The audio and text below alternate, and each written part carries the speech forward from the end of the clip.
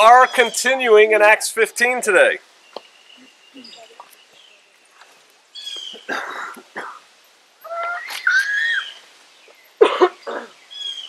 And Brother Jason, I think that we're going to call this sermon, if we had to title it, and I know we do on YouTube, Disputation and Reconciliation. Disputing and reconciling. To bring you up to date, because you guys haven't been here for way too long, Paul and Barnabas were on their missionary journey, and they went all over the place, which we talked about. And you will remember what we were discussing and looking at recently was the question of circumcision had come up. And it was a stumbling block before the new Gentile believers. And so they all had to go back to Jerusalem, where there was a council of the elders, right? A council of the elders was held to resolve this dispute about, do the Gentiles have to be circumcised in order to hear the word preached to them, and that kind of thing. And you will remember that they came to the conclusion, that this council of elders did, that as long as the Gentiles immediately refrain from idols, right, food worship to idols, fornication, strangling their food or their sacrifice, and blood, stop those four things, they're good. They'll get the rest later when? When they go to the synagogue on Shabbat and hear Torah spoken, right? And so that they draft this letter up that says this, and to give the letter more weight, because this had become a point where a lot of people are thinking, man, I don't know if I really can follow this way or not. They sent two brothers, two well-tested brothers who had risked their lives for Yeshua, and those were Barsabbas and Silas. So Barsabbas and Silas go back with Paul and Barnabas back to the people to say, hey, here's the deal, and oh, by the way, we brought these guys from Jerusalem, so you hear it out of their lips as well. Back to Antioch. All right, so we're going to pick up in verse 30, and we were in 30 last week, but we're just to put everything in context here. So in verse 30 of Acts 15, so when they were dismissed, they came to Antioch, and when they had gathered the multitude together, they delivered the epistle, this letter that they brought, which when they had read, the people, rejoiced for the consolation. The people were stoked. It's like, okay, we can be part of the way. We can follow Yeshua, worship Yahweh, and continue on with our lives. And so they're happy about that. 32. And Judas and Silas, because Judas is Barsabbas, right? Judas Barsabbas. He has two names, just kind of like a lot of us here do. Where am I? 32. Judas and Silas, being prophets also themselves, exhorted the brethren with many words and confirmed them. And so these two brothers who came down from Jerusalem, they've delivered the message, they've accomplished their mission, if you will, that they were sent on. But hey, they're prophets. What's prophet mean? Are they telling the future? No, they're delivering whatever message. They're delivering the message of the Most High Yah. You could think of it today, in terms of today, they're preachers or pastors or whatever type people, aspects of that. And they're just delivering the word. And so they're there in Antioch. They presumably haven't been there before in front of this group of people. And so they're bringing the word. Have we ever seen that in our lives? Yes. Here at Shofar Mountain, I predominantly bring the word. Remember when Pastor Corey came? Yes. Pastor Corey had a word, didn't he? He brings a word. We go up to Straightway. Half the time, maybe more than half the time when we're at Straightway, I get to bring a word. And so does Pastor Tatum and Pastor Corey and stuff like that. So it's like, hey, these are men of Yah, and so let's let them bring the word. And so that's what they're about. They're about doing the Father's business no matter who they are or where they are. You can tell our dogs to get, too, if they bother you. Okay, and so after they had tarried there a space, these two brothers, they were let go in peace from the brethren unto the apostles. And so they're dismissed. They're like, okay, your job's done here. Thanks a lot, and you guys can go. And so, notwithstanding, this is verse 34 in King James, it pleased Silas to abide there still. Does anybody have a note in their Bible about that verse 34? It's not in any of the texts that it pleased Silas to stay there. That Silas stayed. That verse isn't in the text. However, the verse that says Silas stayed, that we're going to get to, is in the text. So it's not wrong, per se. Silas did decide to stay. The brothers were released, but Silas did decide to stay. And this is important. Paul also and Barnabas continued in Antioch, teaching and preaching the word of Yahweh with many others also. And so they're like, hey, we're here. We've brought everybody back. The people are relaxed. They're happy that they can follow the way. And so we're going to bring them some more knowledge, some more meat. We're going to feed these people. Verse 36, and some days after, so they'd been there a while, Paul said unto Barnabas, let us go again and visit our brethren in every city where we have preached the word of Yahweh and see how they do.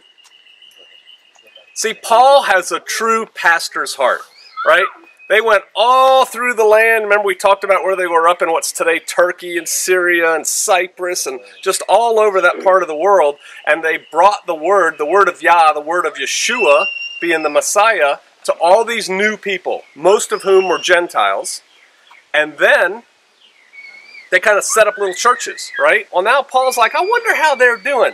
Why don't we go see them all again? We'll do a second journey and check up on them and kind of give them course corrections, help, encouragement, things like that. And so this shows that he's not just a plan it and forget it kind of guy. He felt something of himself in each one of these congregations. All right, so let's see what Barnabas says. And Barnabas determined to take with them John, whose surname was Mark. I'm just going to keep reading, then we're going to come back and look at this. So Barnabas determines to take John, whose surname was Mark, John Mark, but Paul thought not good to take him with them, who departed from them from Pamphylia, and went not with them to the work. And the contention was so sharp between them, that they departed asunder one from the other, and so Barnabas took Mark, John Mark, and he sailed unto Cyprus, where he was from. And Paul chose Silas, and departed, being recommended by the brethren unto the grace of Yah, or Elohim. And he went through Syria and Cilicia, confirming the churches. And so he goes and does what he said he was going to do. And this is where the meat of what we're going to talk about today is. Because you can read through it in King James and go, okay, yeah, they went two separate ways, cool. But there's a lot to it. Now, remember, if you will, Paul, before he had his conversion. Paul was like the Delta Force commando persecuting the church, right? The new church. Kicking down doors, hauling people to be killed and all that stuff. People knew who he was, and they were afraid of him. And when I say people, I'm talking about people of the way, right? Us, believers. Then he's on the road to Damascus, and he has his conversion. You know, why do you kick against the pricks? Why do you persecute me? Dun, dun, dun, dun, dun. And he's like, boom, he has an overnight, an instantaneous conversion, and now he becomes an apostle, right, of the way. And he goes out and starts preaching the word, and he continues his journey where he was going to Damascus, but now instead of persecuting the believers of the new church, he starts preaching Yeshua as Messiah, right, and he's preaching to Jews at this point, right, to Israelites, to believers. And many of the Jews take this teaching, they listen to it, and they're going, oh no, we got to kill this guy. And then remember, that's the cool scene where he gets lowered off the wall in a basket, and he has to run away, right? Okay, and so he flees, and matter of fact, let's just turn, keep your finger here, we'll be back in Acts. Let's go to Acts 9. Acts 9, because you can hear me say it, or you can read it, 26. And when Saul was come to Jerusalem, he essayed himself to join to the disciples. So he escaped, he was let down the wall, and he runs back to Jerusalem. And he wants to join in with the disciples of Yeshua. The original disciples, if you will, who are still kind of hanging out there. But they were all afraid of him, and they believed not that he was a disciple. It's like, oh no, he's one of these, what's it called? Clergy response teams, Mark 13, Department of Homeland Security pastors. He's trying to infiltrate this church and ruin us all. Right? I mean, you could put it into modern terms today, and they're like, we do not trust that guy. That guy was just killing us by the bushel load, hauling us off to jail, and now he wants to join us. Right? I mean, that's basically, and you can't blame him, really. Right? That's like, no. But Barnabas took him and brought him to the apostles and declared unto them how he, Paul, had seen Yahweh in the way, or actually that's Yeshua, the Lord in the way, and that he had spoken to him and how he had preached boldly at Damascus in the name of Yeshua. So Barnabas sticks up for Paul at a time when he probably could have been killed by his own side, if you will. The Jews are trying to kill him. He shows up into this underground cell movement of churches, and they're like, oh, no, no, no, no, no. And Barnabas is like, no, he's cool, man. He actually talked to Yeshua, all right? And they're like, what? And so he explains that. Now, Acts 4:36, because who is this Barnabas character? It's kind of important for how he acts. Acts 4:36. And Joseph, it says in the King James, Joseph. There was no J, it's Joseph, it's Joseph, right? Joseph. Who, by the apostles, was surnamed Barnabas, which is being interpreted the son of consolation, a Levite, and of the country of Cyprus. And so the disciples gave Barnabas, whose name was Joseph, right? They gave him the name Barnabas, which means son of consolation, because of how he acted. To put it in terms that no one on YouTube will understand, but almost everybody here will, his cup code name was Barnabas, right? Or Barney. But they did that because of a character trait he had. He was a son of consolation. He tried to reconcile. He tried to calm people down and just tell people, you know, feel the love, right? And so they're like, oh man, we're just going to call you the son of consolation, you know, your brother love, right? I mean, that's kind of what they're calling him. And now you can see, fast forward to what we just talked about, when he's sticking up for Paul to the church in Jerusalem, what's he doing? He's consoling, right? He's like, hey, chill, guys. He's cool, really. He's with us now. He's like, no, he's not. Did you hear? Hey, I know, but he talked to Yeshua and he's good. And so this is in Barnabas's nature to be this son of consolation and comforting, that kind of thing. It's in his character. Now, Barnabas convinces the disciples in Jerusalem to accept Paul, right? So he's there at the start, really, of Paul's journey, almost. You know, he starts with Yeshua, but then it's like how he gets started with the church. And what he's all about is giving Paul a second chance. You know, he was out there trying to kill us. No, you need to give him a second chance because he's a cool guy. Because this is what Barnabas is about. You're going to see this again. Actually, I already read about it. We're just going to get to it in detail about let's give people second chances. It reminds me of my wife in a lot of cases. I don't know what the word for sister of, daughter of, Artemis or whatever. But all right, so Paul and Barnabas developed this deep friendship. Right? They're fast pizzos in the way, and they're coming into this thing, they're going through all the emotion and the turmoil and the drama, and they're right there at the beginning together. And if we're back here in 15:37, Barnabas determined to, so they're friends, but Barnabas determined to take with them John, whose surname was Mark, but Paul thought, nah, it's not a good idea to take him with them, this guy who departed from them when they were in Pamphylia, and he went not with them to the work. And so there's this contention between Paul and Barnabas that was so sharp that they departed. They split one from the other. And so Barnabas took Mark and sailed to Cyprus. And then Paul took Silas and went the other way. There's this big falling out between these guys who have basically been together since the beginning. Guys who stuck up for each other. Now, turn back to Acts 12:24.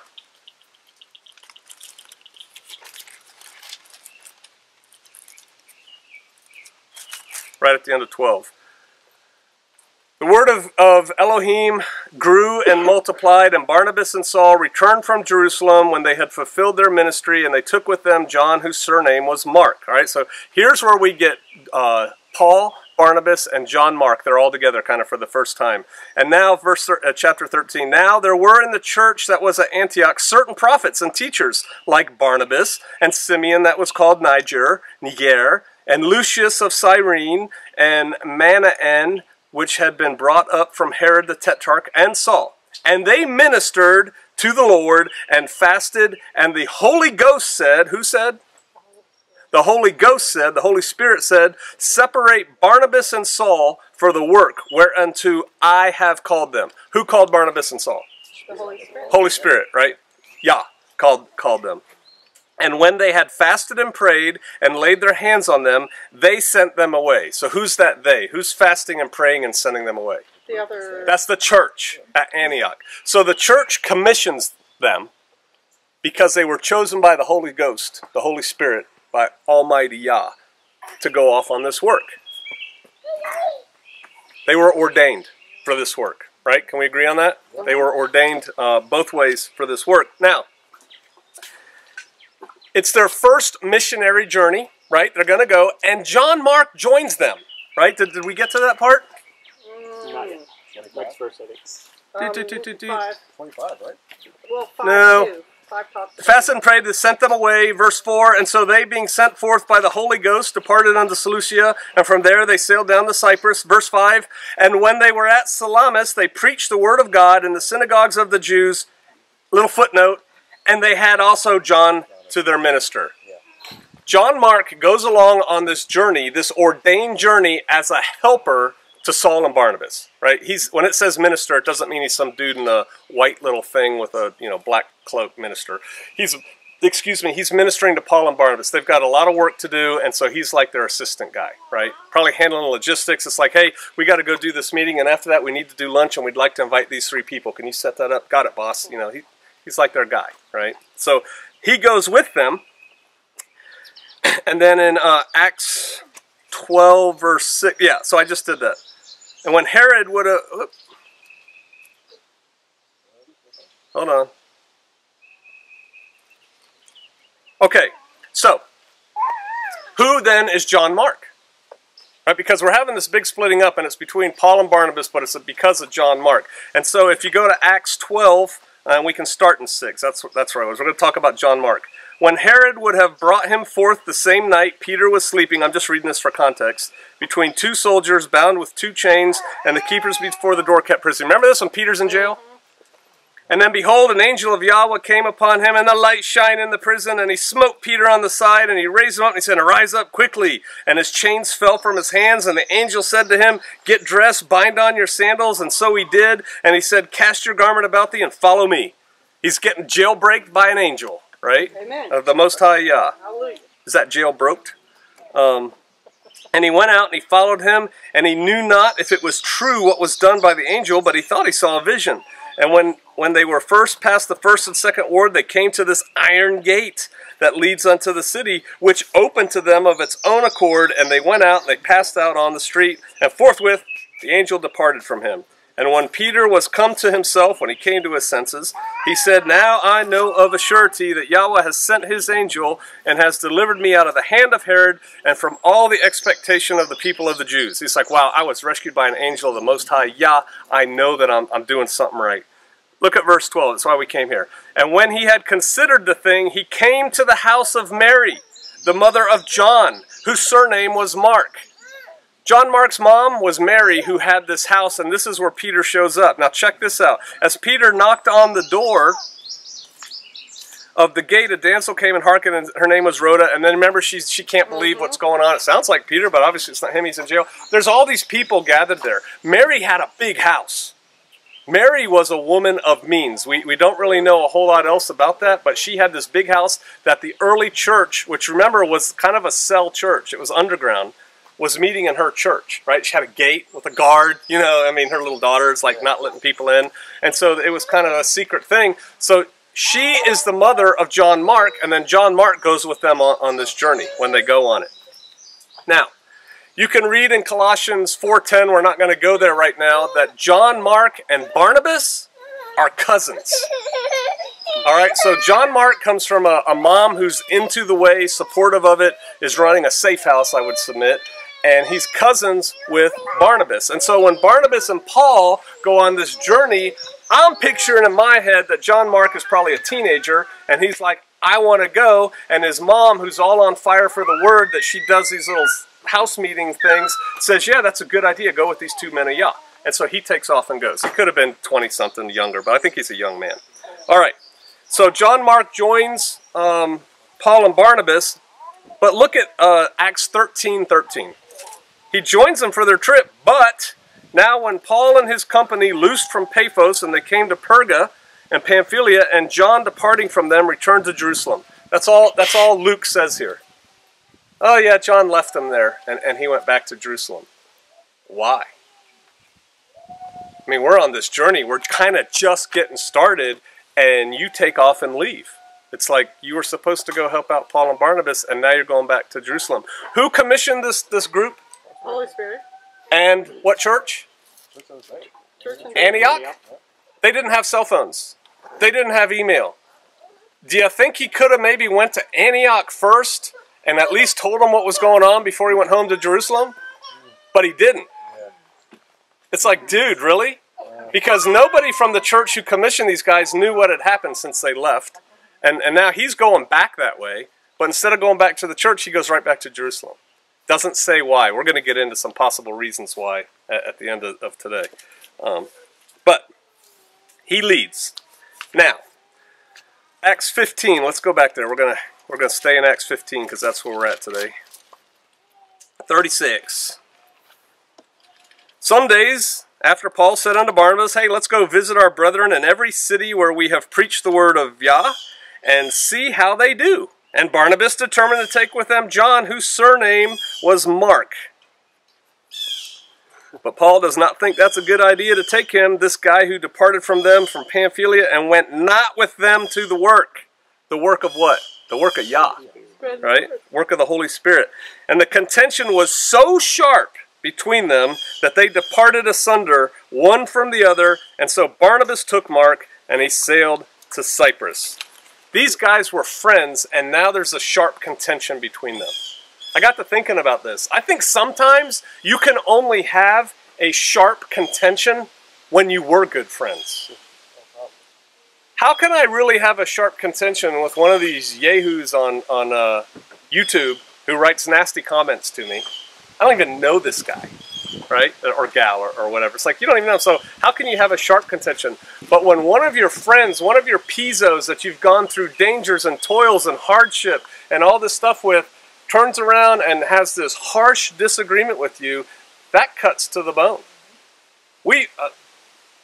Many of us here have experienced that, where people we thought were our friends, that's how we phrase it, right? I thought you were my friend, and now look at how we're acting. I think that only comes when we're friends like that. We don't let people get that close to us if we're not that kind of friends with them. And so they can't have this sharp contention with us. Now, it's important to understand, to notice that Paul and Barnabas, their split is not over doctrine. Their split is over a personal view, a personal assessment of one person. These two guys who have been through the fire, been through the toil, faced down sorcerers and, you know, all kinds of things like that, traveled here, there, hither and non. The weather probably was bad at points. You know, they probably slept in the rain somewhere. I mean, they didn't have Motel 6s back then. These two guys are splitting over one guy because they don't see it the same way. Paul does not judge this guy, John Mark, worthy to rejoin the group. He cannot come. No, I really think he should. Barnabas is living up to his nature. He's trying to give him a second chance. Just like he said, let's give Paul a second chance. It's who he is. It's in his name, son of consolation. And Paul's like, this guy doesn't deserve a second chance. And Barnabas is like, I really think he does. Now, Barnabas is kin with this guy. I don't know enough about Hebrew Israelite history, culture back in the day to know if they treated kin like they do here in the Ozarks or like they do in West Virginia. But blood is thicker than water. And I'm talking, you know, they're both brothers in the way. And so so's John Mark, a brother in the way. So we're all equal there, but me and John Mark have kinship blood, right? And you're talking about my kin. I can kind of sense on it. I'm not saying that is what it is, but I can feel that. The bottom line is, neither one of these two men will budge. Barnabas says, I really think he should come. Paul says, no, I'm not feeling it. And they just escalate, escalate, escalate. And so the split happens. And they go their separate ways. Now, they both continue doing Yah's work. Barnabas goes with Silas this way. Paul takes, Barnabas goes with John Mark this way. And Paul and Silas go this way. They're both doing Yah's work. And you know what? They're probably being more effective because now instead of one group of 2 or 3, going around, there's 2 groups of 2 going around. And so actually it's working to Yah's greater glory that they split. This is not to give us as believers the permission to have splits over silly things like this just because it worked out here. Because God will not be defied, right? His work is going to happen like he wants it. But it is kind of interesting to note that things actually got better. There was more work done. Now, Paul is unhappy with John Mark because he flipped around and went back to Jerusalem. And he didn't stay the course with the guys. He quit, right? Is the way I am inclined to look at it. And so, why did he quit? Why did he return to Jerusalem? Why did he not continue on? I'll tell you right now, it doesn't say why in the Word. Luke is pretty scrupulous about just kind of downplaying this thing. You can see Luke is like telling the story, but he doesn't want to get in the drama, right? He doesn't want to stir more stuff up. But I submit to you there's 3 potential reasons that he went back to Jerusalem, and there's probably truth in some or all of them, what they are. The first one is that he just quit for whatever reason. The journey was about to get harder. They're heading up into the mountains of Turkey, right? They're going to Perga. It's getting harder. And he could have just quit. He could have just said, I am out of here. And so then here's 2 stories, quick stories. When I was in Ranger School, it was hard. It was designed to be hard, and most people did not complete Ranger schools. 8-week school when I went through in the Army.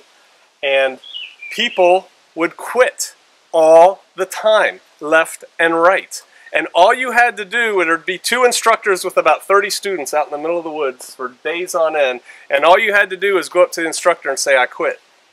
And you were gone, right? They would just take you right out of that. And if you quit Ranger School, you could never go back to Ranger School again if you quit. And so a lot of guys would come up to, let's say, Brother Jason's the Ranger instructor. They'd go, oh, Sergeant, my leg hurts. I can't continue. And what they want you to say, oh, yeah, your leg's too messed up. We're going to have to pull you.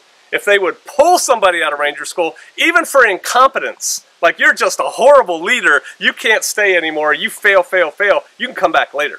But if you quit, you can't come back, right? No room for quitters is a Ranger mentality, and it translates into the actual Ranger battalions and the Ranger regiment. They do not suffer quitters at all. You cannot quit. And so if you were a quitter before, you cannot be on my team now to go anywhere. You cannot go to certain units in the United States Army if you ever quit Ranger School, which has nothing to do with that unit, right? Because you're a quitter. I'm getting there's a sense of that with Paul. Another quick story in the selection course I went to for Special Forces, shorter course, 41% of the people passed. Most of those people who didn't pass quit, right?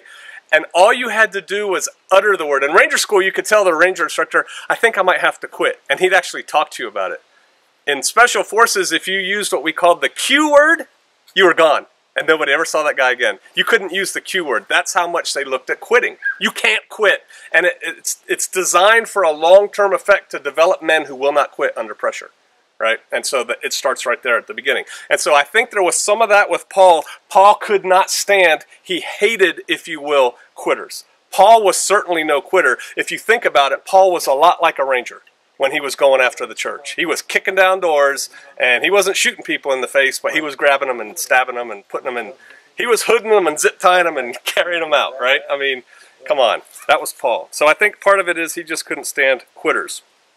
Now, another reason is that I think Paul could see this as, separate reason, but perhaps related, Paul could see John Mark not continuing as denying the Holy Spirit. Denying the Holy Spirit is the only unforgivable sin, and we've talked about that, and it's not directly related to this, but it's a serious thing, right? The Holy Spirit commissioned them to go on the trip.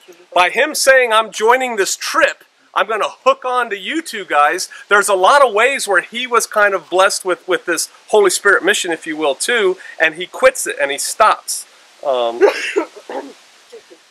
Yeshua said, no man having put his hand to the plow and looking back is fit for the kingdom of God, of heaven, of God. If you start this journey and you look back and you quit like Lot's wife, you don't deserve the kingdom. You can be a pillar of salt. Yeshua said that. Oh, he was a soft and loving man. He understands if people have a change of heart. He understands if people quit. Does he? Because he just said they're not fit for the kingdom of Elohim if they do. This is a pretty harsh word. Paul studied Torah hard. You know he took that same discipline and studied the words of Yeshua. He knew Yeshua. He knew what Yeshua said. And it's like, hey, he said nobody who quits is going to inherit the kingdom. He can't come with us. This is a God, Holy Spirit ordained journey, and that guy is not coming with us. And Barnabas is like, dude, we got to give him a second chance, man. I think he's had a change of heart. I think he'll be okay. No. This is an important mission. This is a mission for the Most High Yah. We are taking the word out to the world. We are having success with Gentiles coming to understand this. And we're not taking this guy who quit on us before. It's a bad message that we're sending just by bringing him along. Can you not see Paul thinking that way? I can see Paul thinking that way. You got to follow through. That's what actually Yeshua was talking about. Yeshua was talking about when he said about the plow, he was talking about he had a destiny to fulfill, and he set his face steadfast towards Jerusalem. Because I'm following this thing through. I'm going to see this thing through. Because Yeshua was no quitter, right? Paul's like, we're not going to tolerate quitters on this journey, especially this one. This is important. So that's one. Another possible reason why John Mark quit the journey, because they started out preaching to who? Where were they preaching? Synagogues. Go to Cyprus, they're preaching in synagogues, they're preaching to Jews, but they start having success with Gentiles, non-Israelites, right? Those Greeks out there, and it's starting to build and build and build, and so you know John and Barnabas are talking about this, at night. Hey man, do you see all those Gentiles come to the way? Who believed it, man? It's like, wow, we're having good success. So when we get to Turkey, we're gonna see some cool things. And there's good thought and good belief that John Mark was not digging it. Taking it to the Gentiles. It's like, oh no, we're not going to take it to those Edomites. Put it today's terminology, those wide-eyed devils. They can't have the word. They're not of Yah. They're not Israelites. They don't deserve this word. You're focusing on them. Yeshua said, I come not but for the house of the lost sheep of Israel. And you're talking to Gentiles. What are you doing? Yeah, but we're having success. The Holy Spirit, they're sending it. So he goes back. He doesn't go to Antioch, the people who commission him to do this. He goes back to Jerusalem. What do we read next coming out of Jerusalem when we're reading in the Word? Those Pharisaic circumcisers show up on the scene. Oh, right. He went right back to Jerusalem, and out of Jerusalem comes these guys going, whoa, whoa, whoa. No. You get circumcised before you come in here and hear this. They're trying to put the kibosh on this whole Gentile thing. I think there's a lot of that going on with him. And if that's the case, then Paul's looking at it like he's subverting our mission. He tried to ruin us and almost stopped us once. Do you remember when we got called back to Jerusalem for that Council of Elders thing? That could have gone either way, Barnabas. It went our way, but it could have gone either way and this whole thing could stop.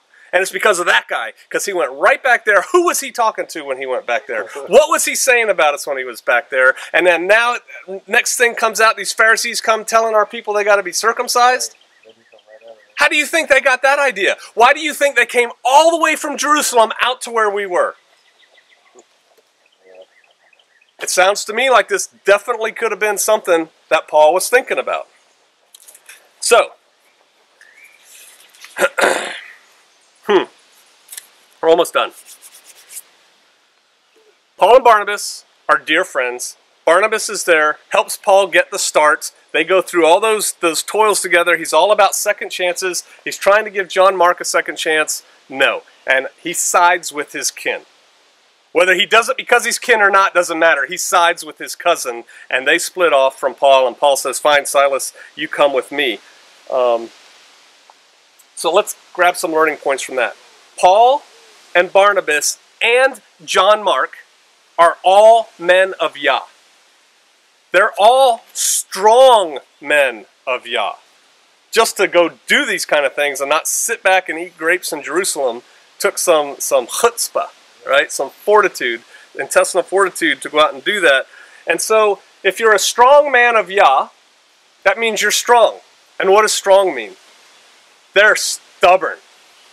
They're hard, right? They've got their, I'm a strong man of Yah, and I'm not giving in. Because if I'd have given in to you, I would have given in to that wizard dude, or I would have given in to him, or I would have given in when it got too hard that day we were sleeping in the rain. I'm not giving in. Well, the other guy's saying the same thing, right? Because they're strong, stubborn, and I submit to you at times arrogant. I tell you what, people who are super confident are often perceived as arrogant. Been told that many times. You know, there's probably some truth in there. But it is what it is. They're strong men of Yah. The other thing is, they're men. They're human. They have their faults. Paul was far from perfect. Paul was no Yeshua. Yeshua was perfect. Paul was not perfect. Barnabas certainly was not perfect. And so they're all bringing their own personal issues to the table, whatever they may be. Pride, ego, resentment, all those things. When we do deliverance, we try to cast those spirits out, right? You think they didn't have some of that in them? You know they did. They had it. But because they are men of Yah and strong men of Yah, they eventually work this out. Now, a split like that, where you have a strong contention with your brother, can take a long time to heal, right? A long time to have the, let's have the hug and the back slap to you know, put this behind us. But in fact, they do. Let's go to 1 Corinthians 9. Paul's letter to the Corinthians obviously happens after this, right? Because he's writing to the established church in Corinth. And we can just read briefly in 1 Corinthians 9:6, Paul's writing, and he goes, "Or I only and Barnabas, have not we the power to forbear working? Who goeth the warfare?" And then he goes on. But what he's saying is, hey, don't Barnabas and I, see, he's holding Barnabas up as an equal now, at this point, years later, as an equal teacher, prophet, you know, evangelizer, apostle type person, if you will, of the word. And he's saying, hey, Barnabas and I can demand that you pay us. Right? That's what this whole thing is. He's saying, I don't. All right? And presumably, if you look into this bit of scripture here, Barnabas doesn't either. Both of them go out and get jobs and work. But they're saying, hey, we can demand that you pay us, and you have to pay us. So here he is holding Barnabas up as an equal teacher of the word with himself. That shows you he's gotten over it a little bit in years later.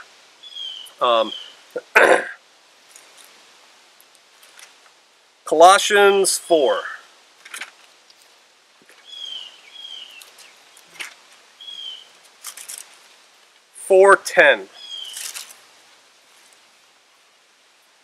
This is Paul writing to the Colossians. Aristarchus, my fellow worshiper, salutes you, bids you shalom. And Marcus, this is John Mark, sister son to Barnabas, that means cousin to Barnabas, touching whom you receive commandments.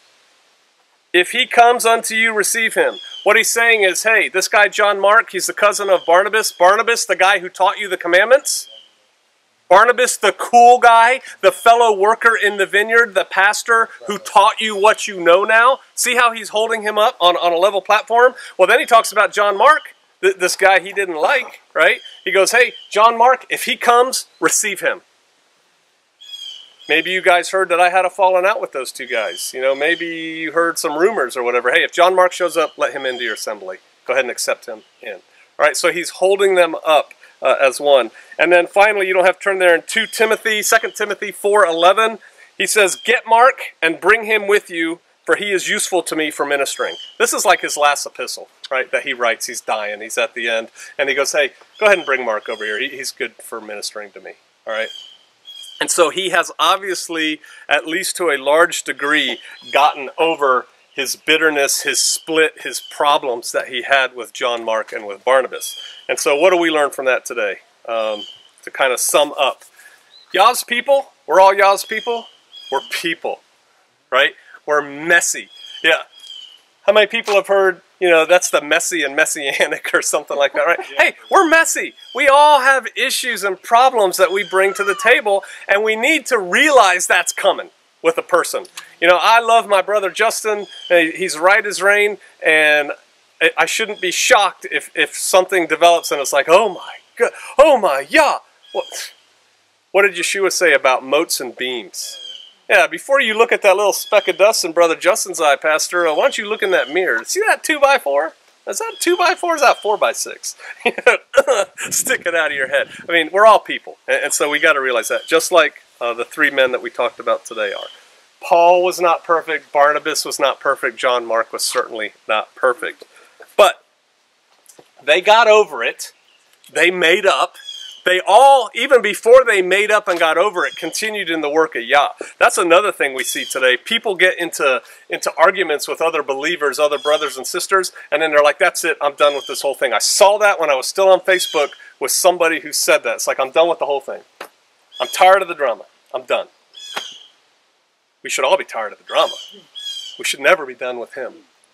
Right? He's the only one. We can't give up. We can't give up on him. That whole thing about the footprints in the sand and, you know, dude, I was carrying you. You know. So, what's the greatest commandment? Love the Lord thy God with all thy heart and all thy soul and all thy mind. We can never give up on Yah, no matter how much we get tired of people. And what's the second one that's just like it? Love your neighbor as yourself. We got to love the people we disagree with. We do. We got to love them. And we got to realize, yeah, they're not perfect. And the way I do that is by telling myself, because I ain't perfect either, right? And so focus inward, focus upward, not so much outward. That's the lesson for today. Let's pray.